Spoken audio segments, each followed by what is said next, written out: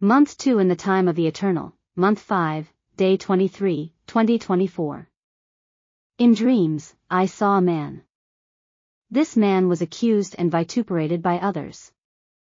And exerting, these, strength among many, out of slander and envy, they managed to expel this man from his place and take away what he owned. These, happy and celebrating, took the place of that man and rubbed shoulders in said triumph.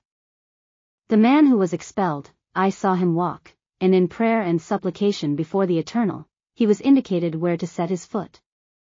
It was a super simple place and not at all promising. He barely had 2 or 3 boards over his head to cover himself from the sun and rain. This one, day after day worked hard. And in a minimum of time he already had a strong structure, and his garden.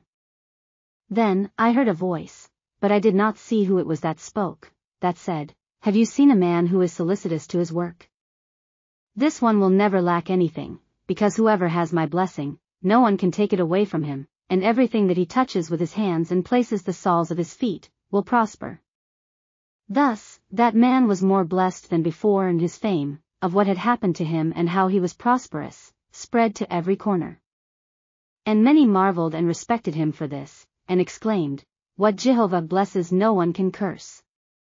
Furthermore, ruin came to those who dispossessed him, and they had no one to help them. There I woke up. And I meditated on this.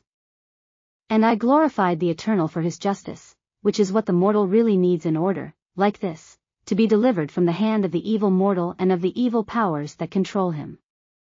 God grant that we can understand this and be determined to cast lots with Christ Jesus.